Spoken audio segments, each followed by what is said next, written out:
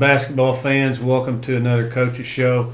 We have, of course, first-year coach Matt Fraliex here with us, the all-time leading scorer in Caldwell County history. And we're going to talk about all-time leading scorers in a very disappointing situation here in Crittenden County. And, of course, junior Jonah Reddick, newcomer to the Rocket basketball team this year, but making a big splash down around the post area. So we're going to get right to the show. Lots going on. We're recording this on Tuesday, and a lot of snow on the ground and in the forecast. So a lot to talk about today on the show, presented by Whitetail Properties in cooperation with other fine sponsors here in Marion, Crittenden County, including H&H Home and Hardware, First United Bank, La Delicia Restaurant, Farmers Bank and Trust, Frazer Law Firm, C-Plant Federal Credit Union, YTG Insurance, Rocket Tire, and Bobby Stinnett, Sean Stinnett, down at Bobby Stinnett Used Cars. Coach, first of all, let's get our fans caught up with what's going on this week due to the weather. Supposed to play Trigg County down there at Cadiz tonight. That game's off. It's off. It's communicated with the athletic department over at Trigg this morning, and they're out of school today. We're out of school today. The back roads are still in pretty bad shape, so the decision was made to go ahead and postpone the game and reschedule it for February 5th. That's on a Monday. Which will be, and it'll still be a girl-boy doubleheader that night, so we're not losing, anything like that. It's still girl-boy doubleheader district night. Yeah. You and I talked yesterday about right now Trigg County has only played a couple of games since the holidays and didn't do a whole lot really over the holidays. So now might have been a good chance to have gotten a shot at those guys, Yeah. But you never know. Yeah, you never know. Of course, the thing about, they're a small school like we are, and it just kind of depends on whoever's on a roll. We played with them in that first matchup for about the first 3.5 quarters, and then we just kind of gave it away there at the end. That score didn't indicate at all, how close that game was. We had to start fouling, right, and they made their free throws, and then we didn't execute down the stretch. But I feel like now that we've got everybody back, and hopefully we can get in that groove heading into the district tournament, in February, that we can get them. Mm-hmm. Although we went through the first half of the district round robin without a win, you were telling me yesterday, there's some scenarios that we can still win the district. Well, or excuse me, not win the district, finish second in the district. Well, third. It kind of depends on how everything else lays out. It just depends on who beats who on certain nights. I know that Trigg beat Livingston in the first round. But I believe it's, if we can get the Trigg and Livingston game, which we're supposed to be this week, if we can get both of those games, it really puts us in the driver's seat for the 2 or 3 spot. Mm-hmm. But obviously, if you lose those games and you give them away, and then you lose to Lyon County as well, if we go 0 for 3 again, then we know what boat we're in. Mm-hmm. Yeah, that Lyon County game is just one, hope dies hard, but you can almost scratch that one off of the number 2 team in the state of Kentucky, and led by some pretty good guys, including this fellow's brother right here, Jack Reddick. I tell you, Jonah, give us a little update. I know Jack got hurt in the championship game of the All-A Classic out here at Rocket Arena. What's an update on Jack? A lot of people have been asking me. He's doing a lot better. He's wearing a horseshoe on to keep the swelling down, and he's trying to put as much pressure on it. Yeah. He's trying to walk on it, get it a little bit better.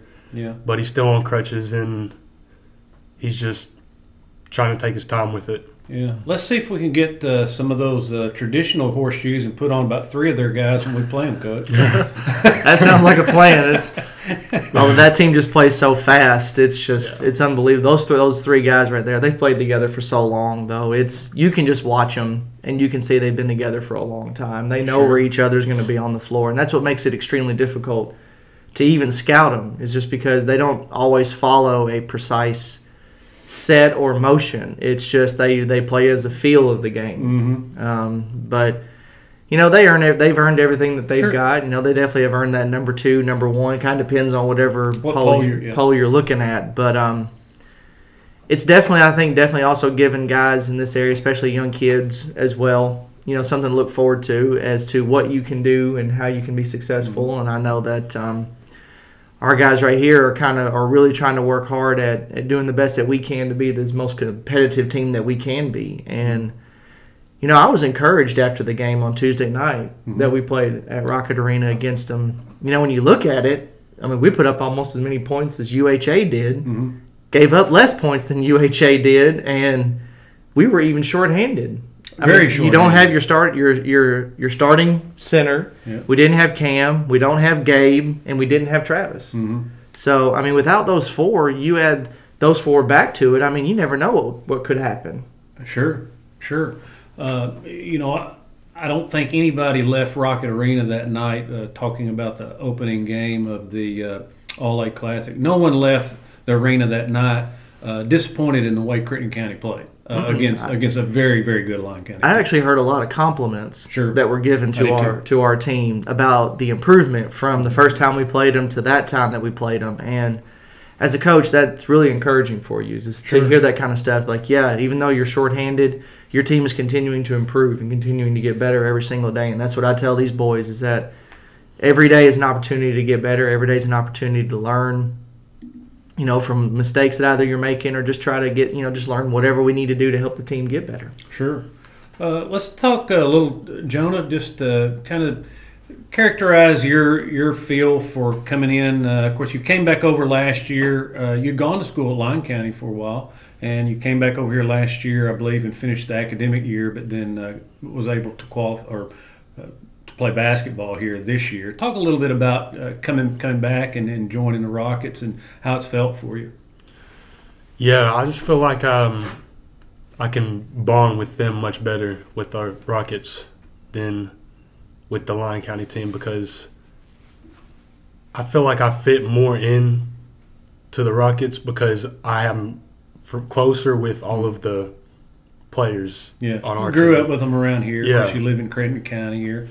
You come in, you're averaging 6 points and almost 3 rebounds a game. Not too bad, Coach, for a guy that's been out for a while. I know it's kind of he's battled an ankle injury that's been off and on. I think it hit its worst when we were at Christmas again, right before Carlisle, when he rolled it real bad. But off and on, he's had an ankle that's just been kind of hindering him a little bit. And he's had games where he's had 10, 12, 11 points somewhere in there, and he's been up to 8, 9, 10 rebounds.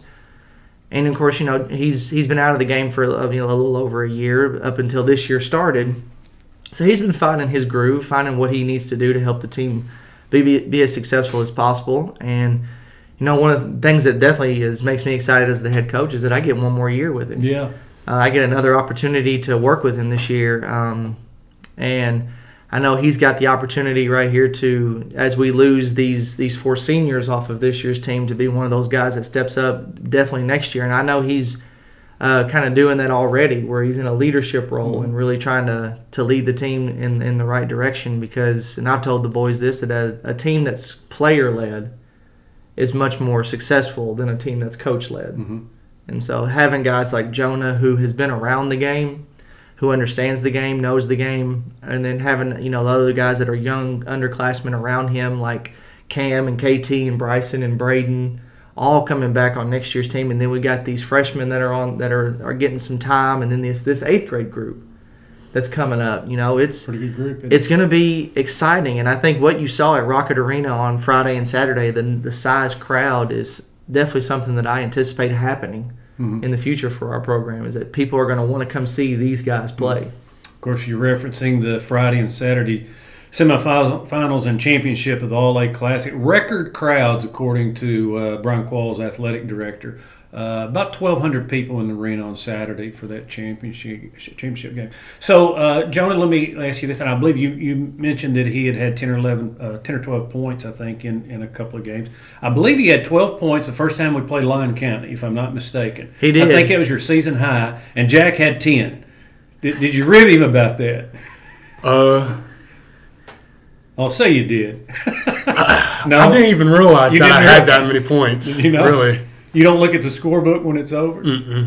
Well, that's probably a good trait to have. I don't know.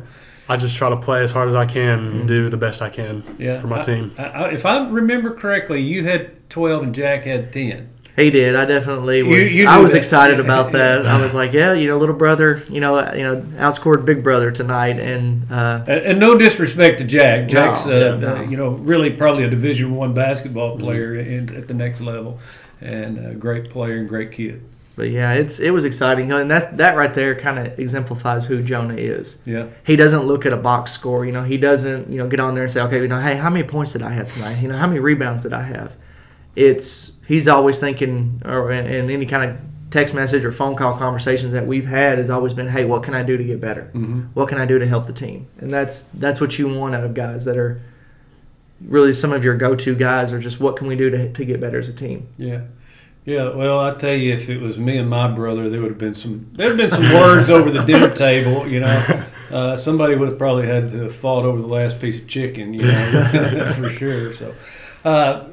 So Jonah, is there anything else that really stands out about coming over and getting back with your buds over here and playing basketball? I just know we have a lot of potential, and I think next year is going to be our year. Yeah. Well, certainly have a lot returning next year. We're going to take just a quick break, and we'll be right back, and we're going to talk about really some disheartening news for Rocket basketball. We'll be back in just a second.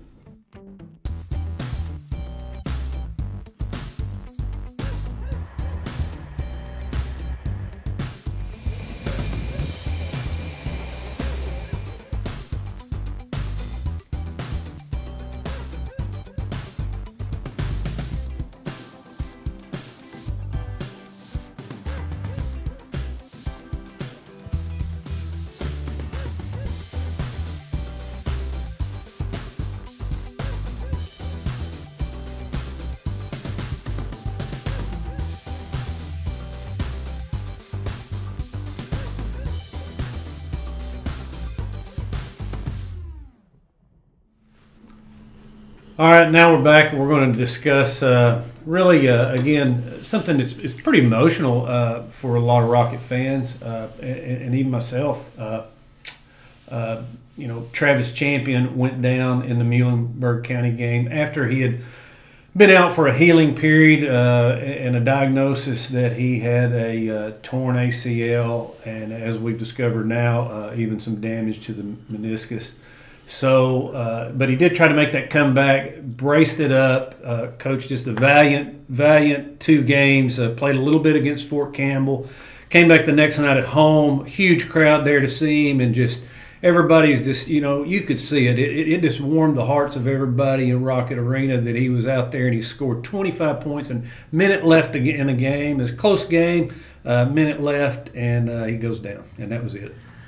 Yeah, it was pretty heartbreaking, and it was on his 18th birthday too, which made it a little bit harder. He was really hoping to get back this year, and I know some people will probably assume it was because he was chasing the record, and in his mind, it was not even in the forefront of it. Like he couldn't care less about that record. He couldn't care less about his stats. What he wanted to do was be out there with these guys. Mm-hmm. He wanted to be out there in uniform. And getting the opportunity to see him do that was very heartwarming. And I've never really heard a gym go from being as loud as it was that night to being as quiet as it was that fast. No. And that just kind of exemplifies, how much people have enjoyed watching him over the last few years.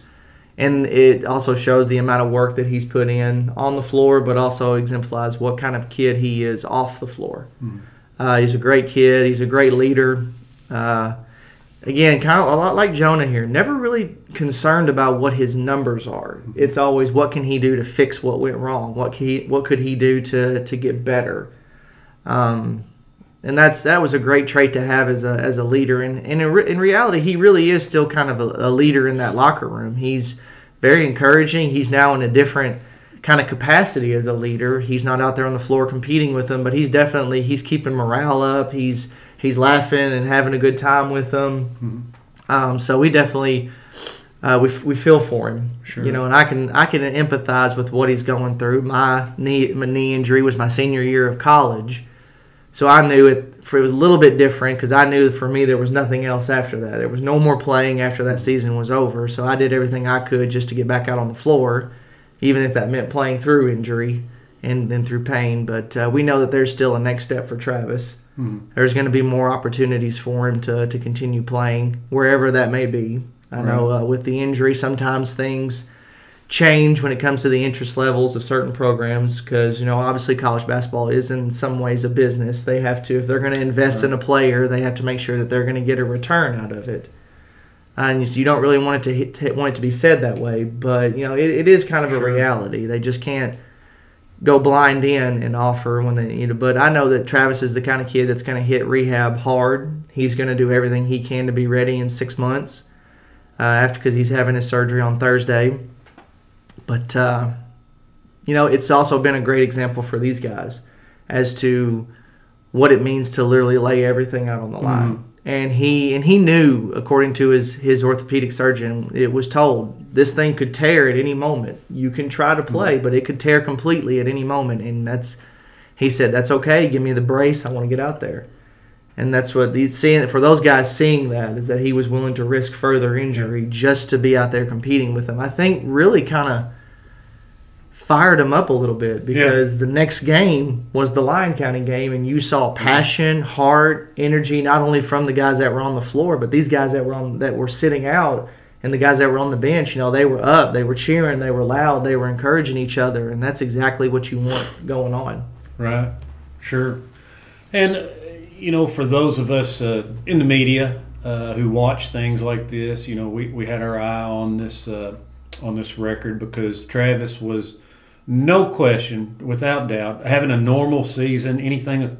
I mean, he could have had a worse season than he did as a junior, a much worse season, and still would have eclipsed Tim Hill's record, which was set back in 20 years ago. Tim played from 2000 to 2005 and scored 1,822 points. Travis finishes with 1,421.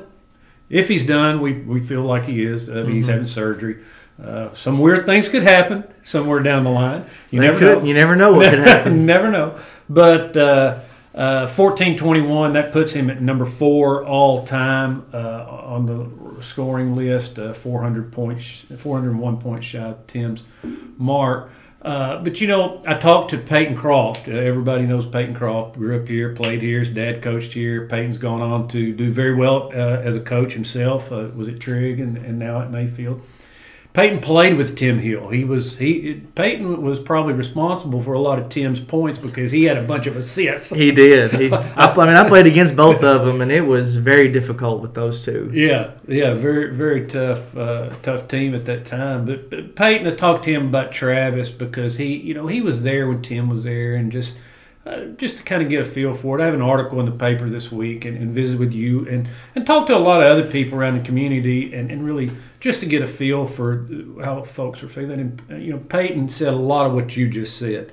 Just that he knows Travis well. He knew his dad. Kind of grew up a little younger than him, but knew him when he played basketball. And just talk about what a great kid he was. And records are not what you go out and play basketball for. Not the kind of player that he is.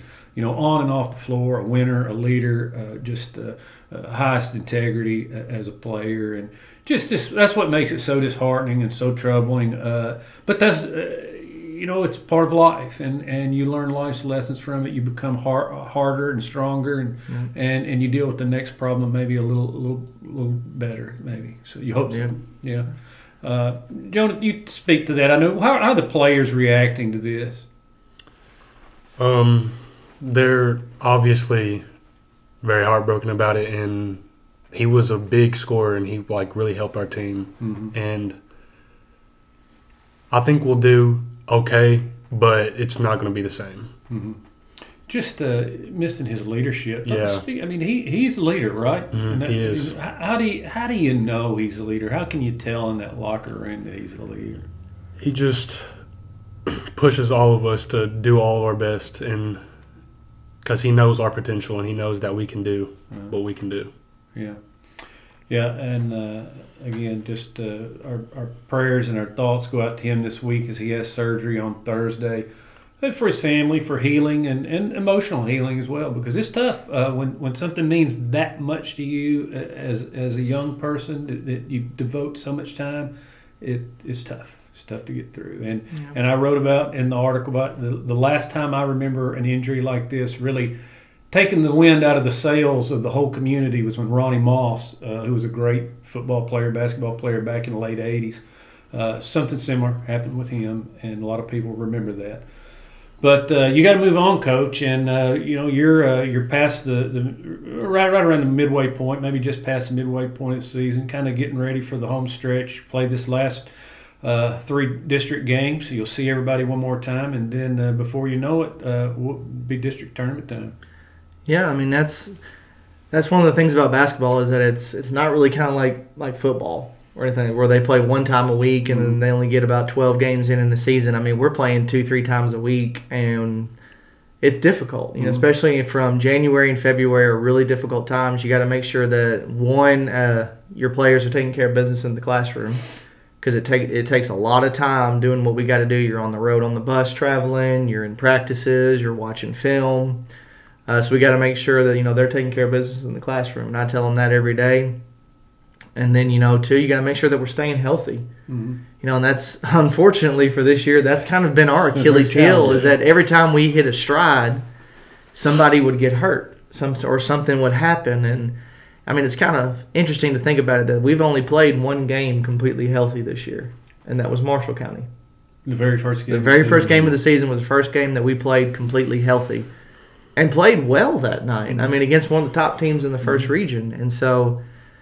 But one of the good things about it is that we're now having guys that are underclassmen that are getting a whole lot more opportunities and a whole lot more minutes than maybe wouldn't have happened if these injuries hadn't happened.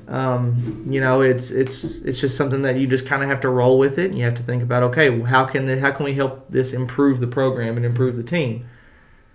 And not only as a coach do you need to think about, okay, what's going on this year, what's happening this year. We also need to think about, how is this going to affect us moving forward? What do we have that's coming back from this roster next year? And that's what's really a lot of our decisions have been come down to is like, okay, we're going to go with this guy in this situation because he's younger. It's going to get him some experience, And for kids like Kobe LaRue as an 8th grader and Brady Dayberry, both of them hit big shots against, I think it was against Lyon County. Yeah, it was Lyon County. I mean, for Kobe, and he missed one that was a step back shot. I mean, Kobe's one of those kids in that 8th grade group that we feel could definitely contribute over the next 4 years to the success of the program, and he's surrounded by several guys in that 8th grade group that are pretty good. Hopefully, maybe we can add a couple more pieces into that group as the years go by. But whether or not we do, I'm really excited about what that group can become. And I'm excited about the guys that are coming back, led by this one right here. Like his group will be seniors next year. And I know that obviously everybody knows that the team right now, Lyon County, loses a bunch in their senior class. I mean, they lose a lot, but that doesn't mean that they're going to basically fall off the face of the earth. Right. They still got Kirk, they still got Breedlove, they still got they got Collins, they got a few of those other guys that are getting some minutes here and there, but they're not going to be what they are right now. So I think more earthly. They're going to be more down to earth. So the district, I think, is definitely looking at next year. From what I can see, is much more wide open. Livingston's going to be tough because that entire group is back that they're playing. Of course, most of them are seniors except for Ring. Trigg loses a lot in Jaden Vaughn, which is a lot of their offense and defense. But, they've got some young guys as well that are pretty talented ball players. So I think next year's 5th District is going to be really, really fun to be a part of and really competitive. And assuming we can keep everybody healthy again, which, we're going to be implementing some changes over the summer to really kind of work on strength, conditioning, and stuff like that to make sure these guys are in the tip-top shape that they need to be in for 30 games. Yeah. And, we're looking forward to it. I know, obviously, this year we're going to do everything we can to compete for a district championship because you never know what could happen. You could have an incredible night. Another team that you're playing has an off night because I'm sure some people told, what was that team out of Maryland when they drew Virginia a few years ago, well, your season's done. You drew Virginia. They're probably going to win the national championship. And then they end up beating them. Or St. Peter's when they drew Kentucky. Everybody was like, well, you're playing Kentucky. They may win the national championship, so just enjoy it. No, it's like we're going in thinking every night we're going to win. We're going to win this ball game, and it's going to be our mentality going forward. And I think for sure next year we have an opportunity to end the streak of Caldwell County, of Crittenden County not winning the district tournament. And it's 2018, I think, was the last year that they won. 2017 or 2018, somewhere in there. So it's going to be fun. Mm-hmm. It's going to be a lot of fun. Well, it is. The grind begins now. As you said, January and February, it turns into a grind. And the second half of the season, second half of the district season certainly begins Friday night. Weather cooperating with us. As of right now, Crittenden County is set to host Livingston County on Friday night at Rocket Arena to start that second half of the district play. And just kind of keep your eyes on the basketball website. They have Facebook pages to see whether or not these games are going to be played this week. Coach, good luck over the next couple of weeks as we kind of get back in the routine again. Back into some good games. District games coming up right away. And again, Tuesday night, Trigg County's off. Friday night, as of right now, still on. Anything else, Jonah? That's it. That's it, buddy. All right. Good luck, man. Rest away. Good luck, Coach. I appreciate it. Thank you, Rocket fans. We'll see you next time.